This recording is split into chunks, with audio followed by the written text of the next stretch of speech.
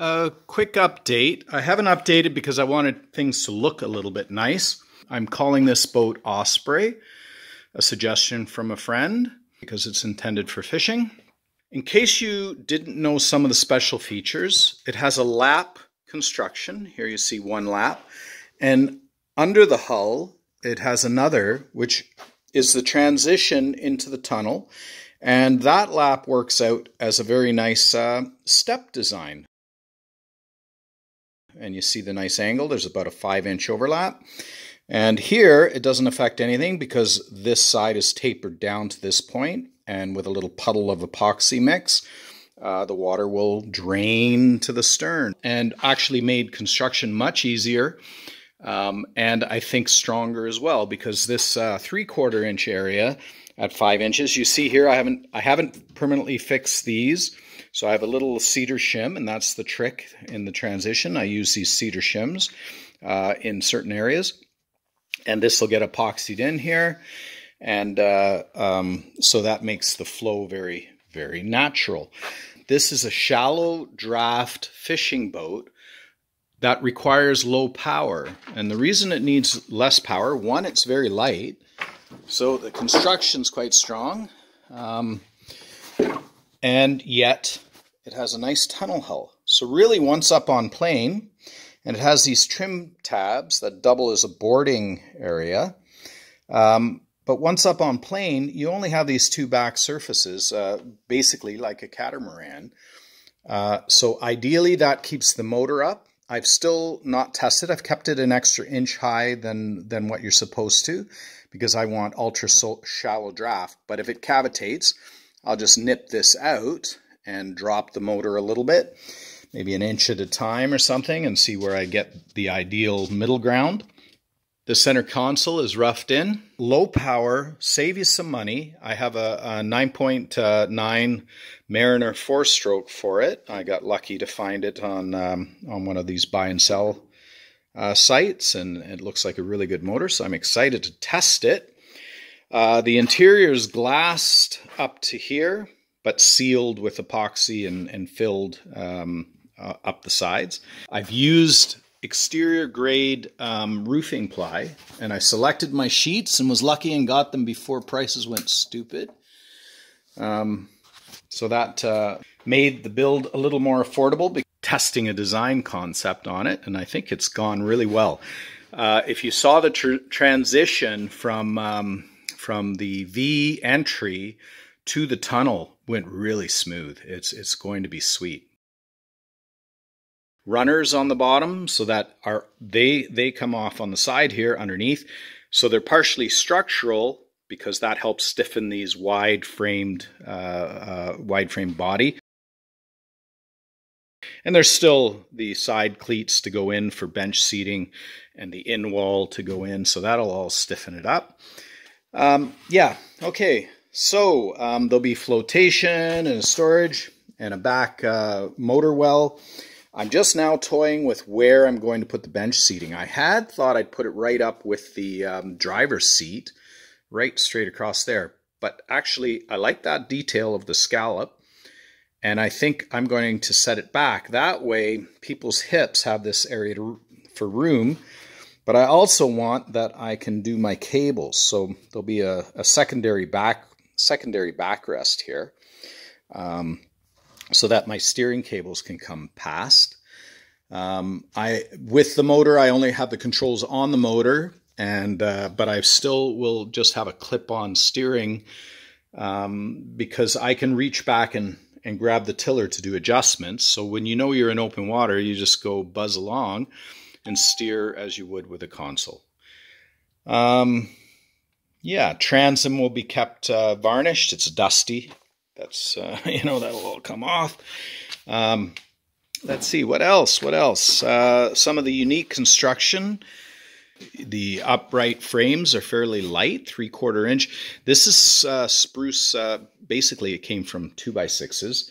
The reason I kept it light is so I could round the corners. So there's no angles to deal with. With the rounded corners, you can just bend anything around it and then fillet the inside, and you get a good fillet. So it's not wood on wood so much as it is the fillet getting into the gap, and that makes for a very strong joint, number one. I use wood flour, which is actually structural. Other fillers might seem tempting. The micro wood fibers crisscross and cause it to link up when it hardens. And this makes it ridiculously strong. I'd highly recommend you stick to the wood flour. It might be a bit rougher. I filter my own from my sanders. So that's one of the details, and gussets to join the uprights to the cross frames. And the whole thing is egg crated together. If you keep the boat level, then construction's pretty easy. You just work from the level and plumb, and it comes together. So the boat has a trap door.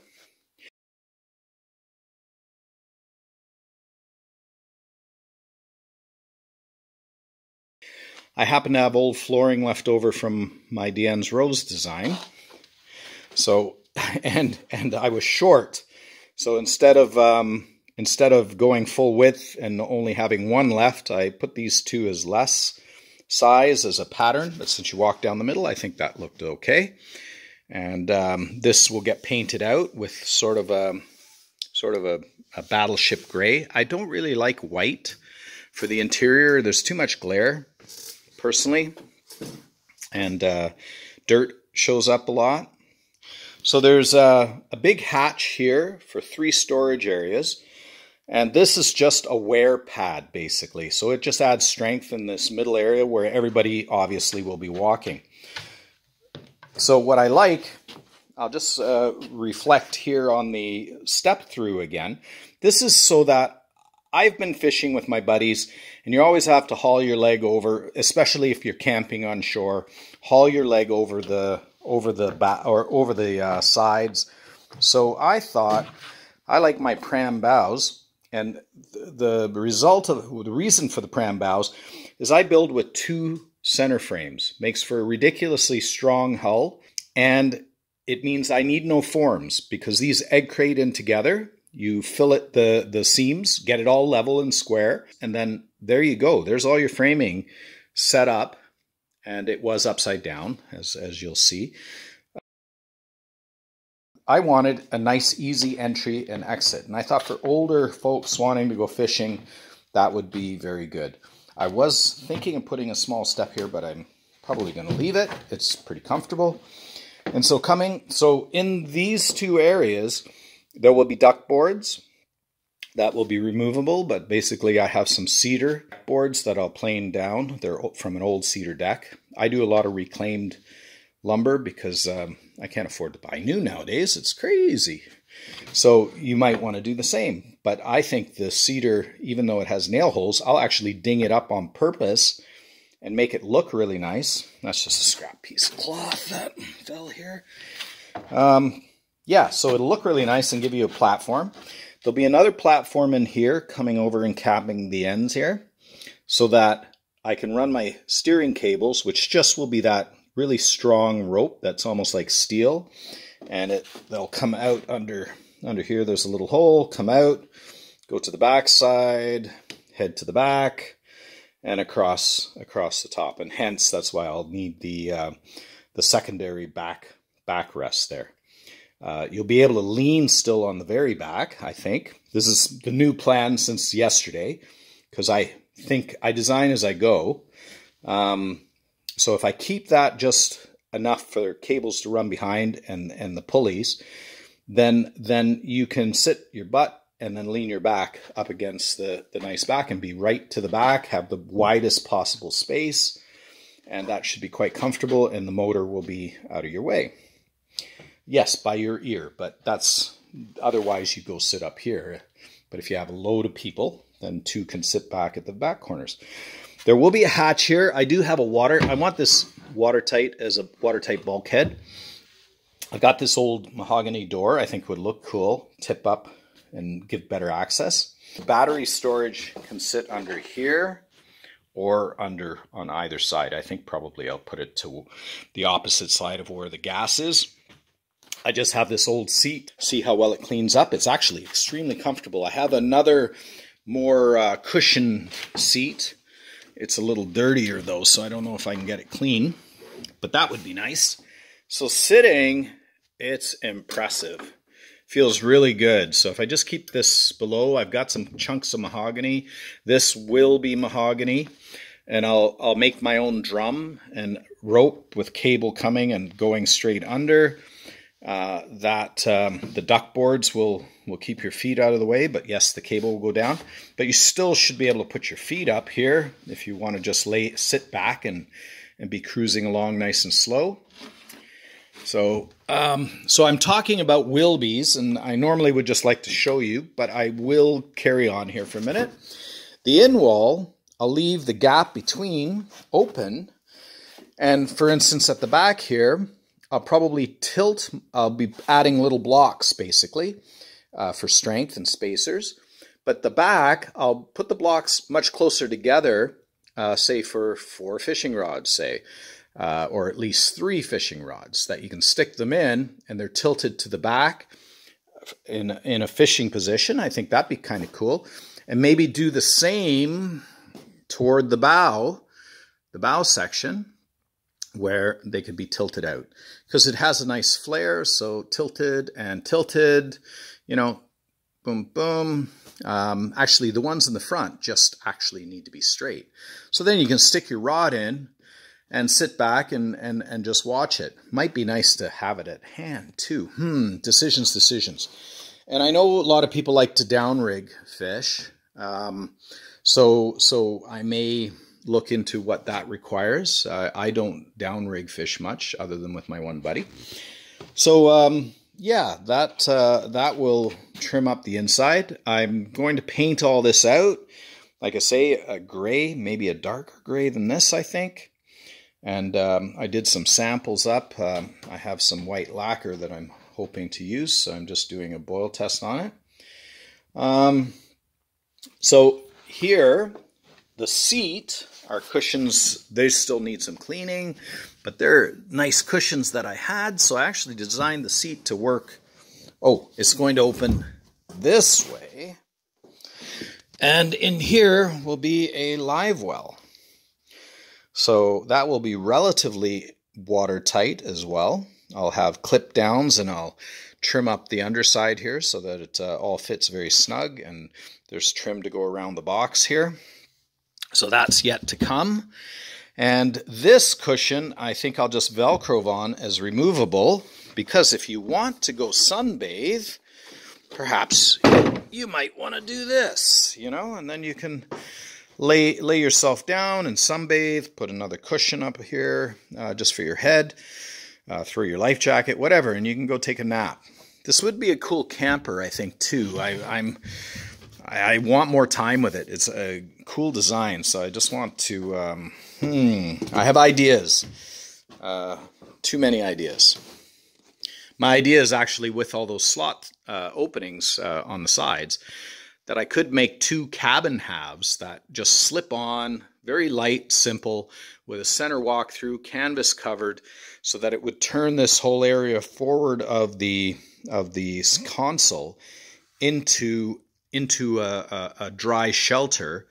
And how hard would it be to put, since I anyways have the duck boards and a rail here, to say lift the one duck board on one side and end up with a nice sleeping bunk with a blow-up mattress or something. Like, you'd have one heck of a lot of space and still get to sit on one side. So 2 people could sleep here quite nicely. So another, this is the storage unit here. And there's 3 chambers. All this decking has to come out yet. I've got the framing done in there to support everything. And this is just a chunk of, it actually was a really nice piece of plywood. You can see not a knot on it. Ideally, I'd like 5/8 and 3/4 so that weather stripping can work, or 1/2 inch and 3/4 and then thicker weather stripping. So that's 90% watertight, but not 100% because it does drain. All those 3 chambers drain. In the front, there will be 3 flotation chambers. I'm just going to fill it with blocks of foam that I have to dissipate the air space and seal it all well. It's all epoxied.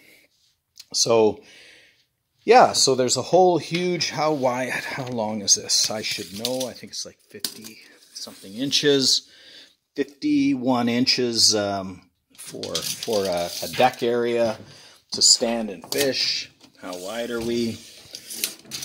We're, in the widest spot, we're easily 4 feet, but the skinniest spot is still 24 inches. So this will make a very comfortable wide spot. And I think I'll have like a chain drop something, a cable or chain, so that that drops and is very solid. So you, in theory, could come out right out on the bow here and stand and cast and just, lean your legs up against these newel posts, which are kind of customized a bit. You can get as fancy as you want or not, but lean a little on these newel posts and you shouldn't really fall in terribly unless you're clumsy. But cast away and feel like you're standing right on the water. I think that's going to be a super, super cool feature of the boat. So yeah.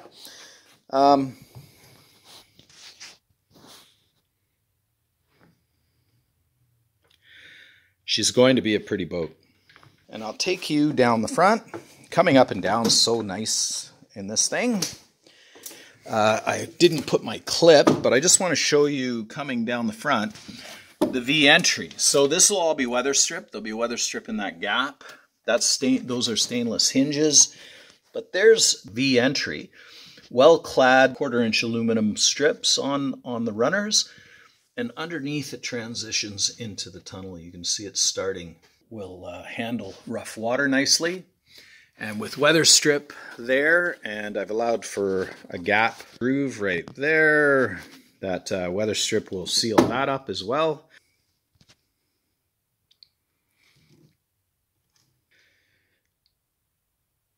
I think it's worth soaking it in.